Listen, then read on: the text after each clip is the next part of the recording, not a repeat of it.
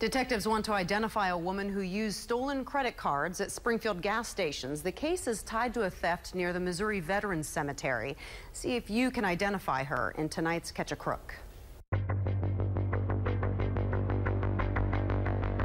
This week, Greene County detectives are asking for your help in identifying a suspect involved in a vehicle theft that quickly turned to a fraudulent use of a credit device. This case actually happened back on August 15th in the overnight hours, where this male and female steal several items from an unlocked vehicle from the 5700 block of South Foxborough Trail, including a school laptop, a gym bag with several items inside, valued at almost $2,000.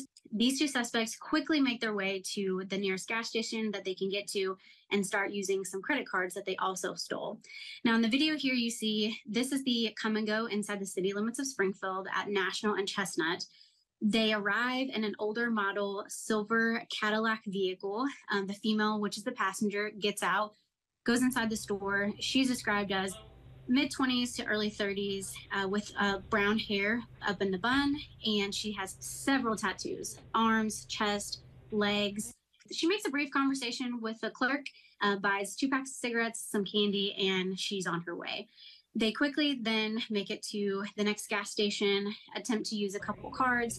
They ended up only spending about $200 worth of charges before most of the cards were blocked. If you recognize either of these suspects or the suspect vehicle, please call the Greene County Crime Tip Hotline at 417-829-6230 and help us catch a crook.